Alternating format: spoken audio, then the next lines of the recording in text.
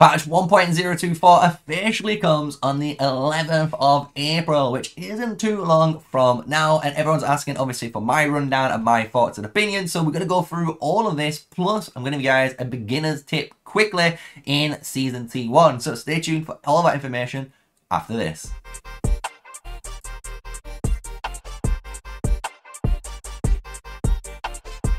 Hello guys, yes, smash a like, comment down and subscribe for more daily videos with me, MrSneakyy. We're still here with Call of Dragons. I've not forgotten you guys. We're just slowing down the content, like I said, because we're doing some other projects which we're actually having a lot of fun with too. But to start things off, Toha. A lot of people have been wondering when Toha officially appears in your daily, right? Because you can see I'm able to buy him if I need to and try to unlock him. So just to give you guys that info straight away, if you go to your Augustone, he will appear when your unscarred Augustone progress launches. It's the day after. So it's around 3 or 4 days this event, and you get on the second day he should appear. Once he's appeared, you guys know it normally takes around 4 or 5 days for that cooldown to be finished, and then as you want you can spend your money. So I thought I'd give you guys that tip and trick before we break down this patch. So let's get into all the patch notes that you actually need to worry about. So when it comes to the patch, it does come out on the 11th of April, like stated in the intro, and the thing is that a lot of players are probably having a bit of a downer with, we're going back to Belleron. Hello. I'm in the club room. Wasn't there another side of this that was also the wrong room? Yeah, not my room. Not my room. I'm gonna say that. Not my room. Yes, we are going to Belleron Season B2, but it's going to be the final or finished map, hopefully. So let's see if it's been improved, and hopefully they'll listen to our outcry of not having so many choke points. Hopefully nowhere near as many spires on every single choke point, and just make it a little bit more open field and allow all the troops, you know, to experience it, right? So that's where we're first going with things, and then more importantly, seasonal talents are going to be back. So who knows if they're going to be the exact same trees, or are they going to do what we've been hoping they do and make each tree an individual one, right? So you got an infantry tree, an archer tree, a mage tree, a cavalry tree, and maybe they add a fifth one, which is something to do with like PvE content, you know, so you can help yourself, right? So we'll see how these come back. This is going to come straight into the season talents. So then mainly in this big thing that we're going to first talk about is the new heroes. And like I have been saying in my pre-season video, link will be above on top and anytime around now. But basically click on that link and you would have heard me telling you guys, look, there's going to be a new patch, it's going to come, and I'm telling you, there's going to be new generational 3 heroes coming. Some people didn't believe me and said, you know what, we're not going to try and wait for certain weird superstitions, we're just going to spend our gems currently, right? And you can see already, Zeta and Magrat, 2 brand new marksmen. We don't know what they're going to do apart from marksman, garrison, precision, meaning I think Magrat will be more single target based, right? Because precision is a very single target DPS, you know, orientated tree.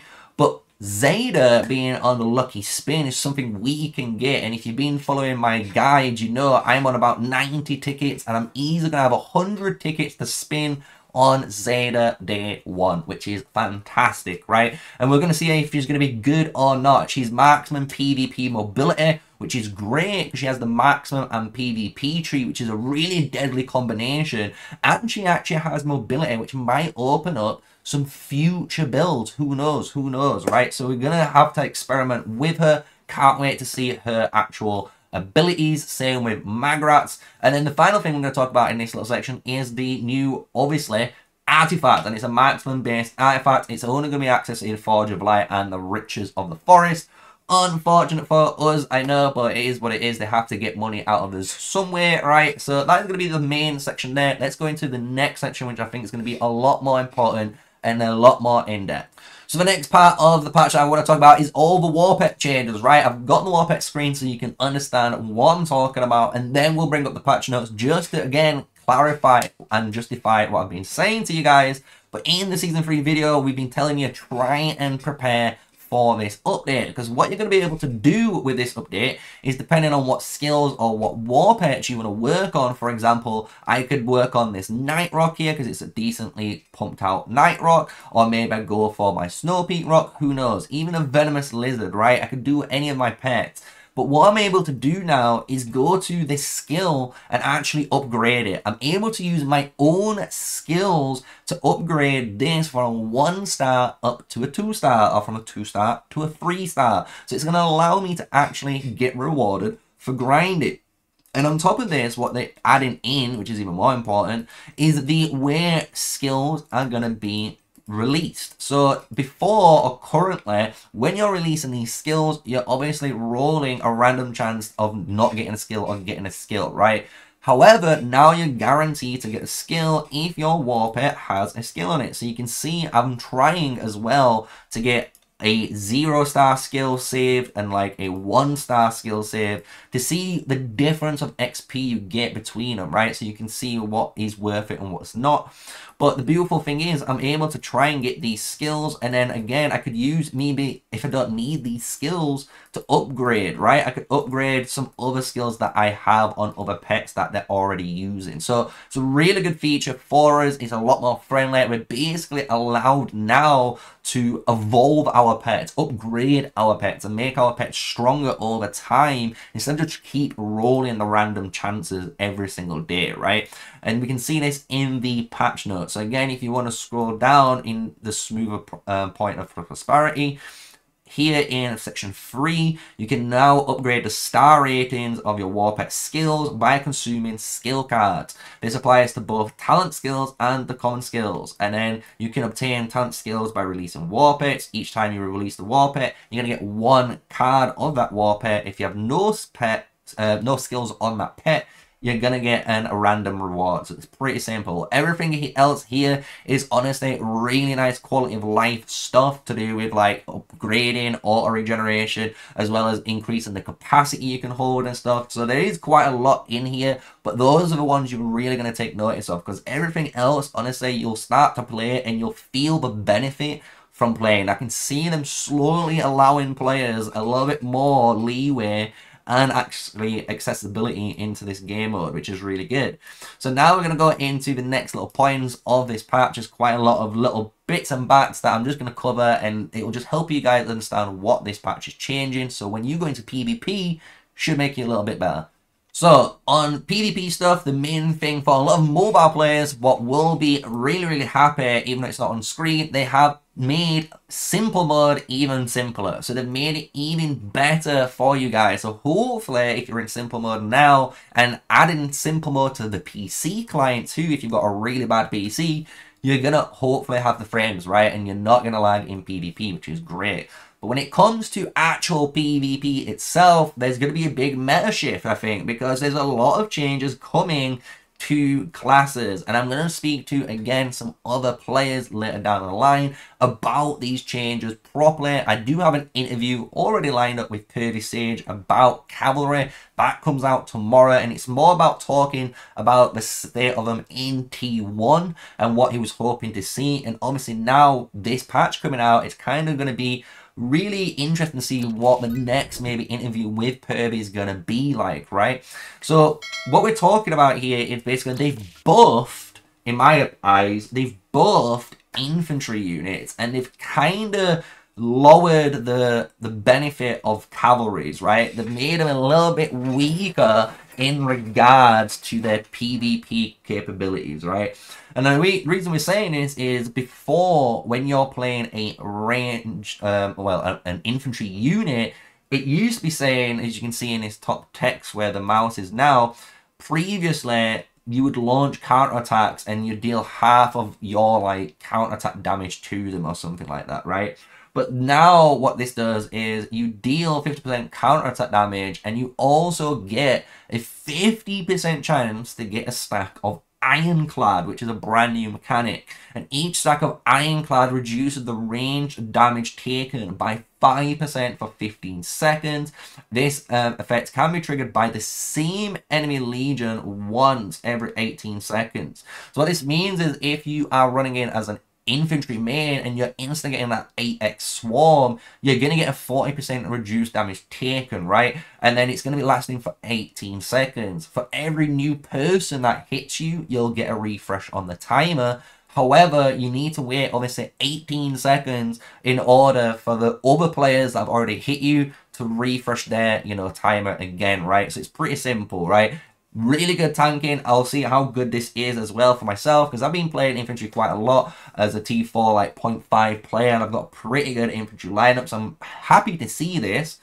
And then they've adjusted as well the offensive talent of Intrepid, right? So Intrepid was a very more offensive role of a talent based in different units, right? This one says, you can see, when casting rage skills, your legion normal attack focus increasing their normal attack crit rate by 1% for 5 seconds, right? This was in the precision tree. If you're wondering what this is, it's the really good crit what we ran in the precision tree, but now they're changing it, and I think it's even better, to be honest. It's really good.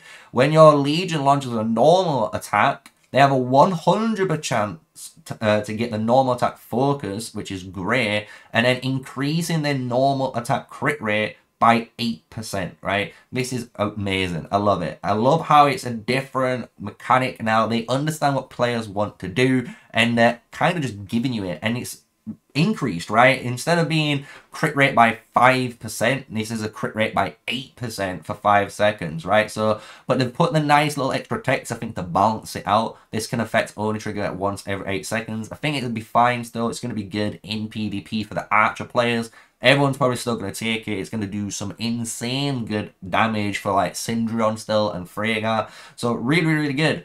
But when we come to the cavalry stuff, it's a little bit more, let's just say, crazy, because here is some turret changes. That's why I'm kind of skipping through it. All they've done is made the frost turret deal less damage but increase the slow per level, which is really nice. But when it comes to the cavalry stuff, which we actually want to talk about, you can see they've changed the cavalry vanguard, right? This is going to be interesting to see what this is going to be. But when it says previously, when your cavalry units launch unyielding rush at the targets, the rush speed and your range is increased by 50%. So this was allowing, I didn't make a video on it because I didn't want to spoil it for everyone, but this is when you saw players able to do them super long berserker rushes with cavalry. And the way they was able to do that was basically position a cavalry on the river or close to the river and target someone who they need to target, right? And if they're close enough, it'll just do the whole charge. The whole 40-second charge will be a berserker rush charge, which is insane. So they've changed it now to say when your cavalry units you launch an unyielding rush at the target. So this is when you're actually rushing at the target now. So this is how it used to be before.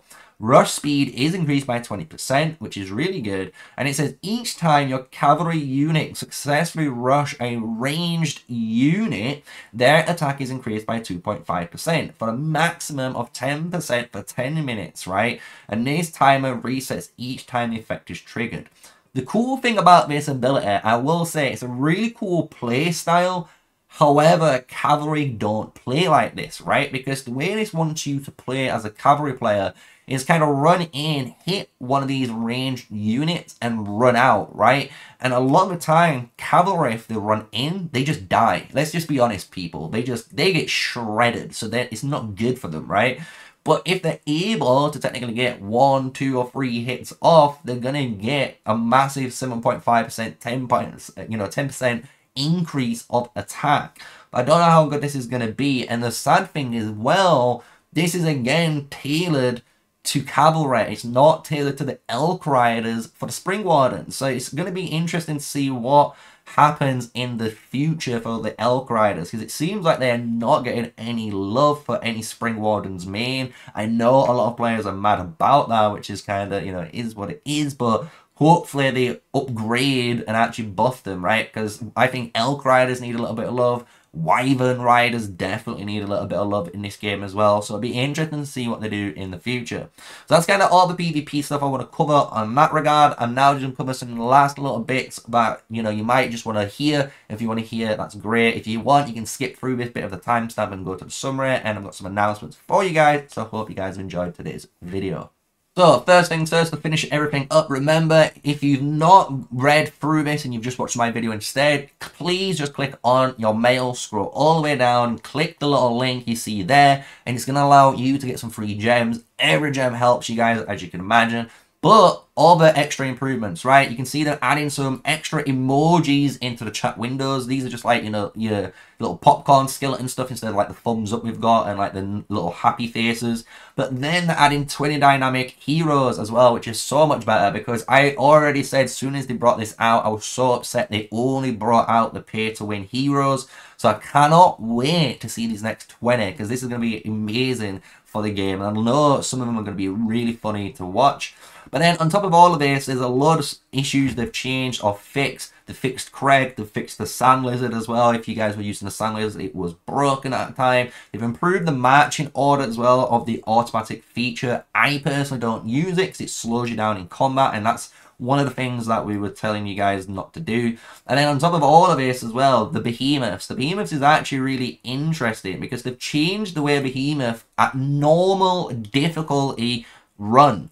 So at normal difficulty, there's no participant limit, meaning even if you're a T3 alliance, for example, you don't have to worry about only sending 40 players in now. If you've got a 60-man alliance, you can send all 60 T3 players in to actually allow you to hopefully kill your behemoth in your season, right? Which I actually think is a really cool way. So they've basically made all normal difficulties, you can see, no longer have participant limits, which is going to be crazy because I cannot wait to see the very first ever 200-man normal Frost Dragon raid, because that is going to be insane to see, right?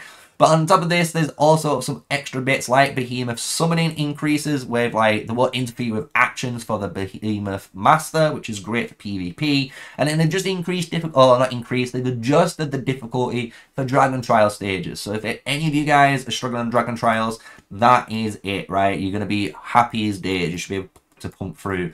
And that honestly is pretty much summing up everything you need to know. There's a lot of other little quality of life changes in this. You can probably check them out yourself if you want to. Stuff like, you know, AoE won't affect Darklings, and that's a big poggers for everyone, but you can check them out. I've gone over everything I think you need in this patch, what you're going to need to know, and obviously shown you it, right? So I hope you guys enjoyed it. I think it's an okay patch. I'm happy with all the changes, apart from obviously not going back to Belleron, but we'll see what the Belleron map is going to look like. Hopefully it's not a mess like the last 2 times we've played it, but who knows, who knows, I cannot wait, and I hope you guys cannot wait either. So give me your feedback, put your comments down below, you know what to do. We're here to give feedback to the devs, even though I am not, you know, an official Call of Dragons content creator. I'm here giving the hard evidence. I'm here giving the honest opinions. If you guys want to talk trash about the game, talk trash about the game in the comments. I do not care, right? Because I'm here to try and give you guys a voice and your own opinions as well. So, with all of that, smash the like, comment, and subscribe. Stay safe, stay sneaky, and I'll check you out, guys, in the next video.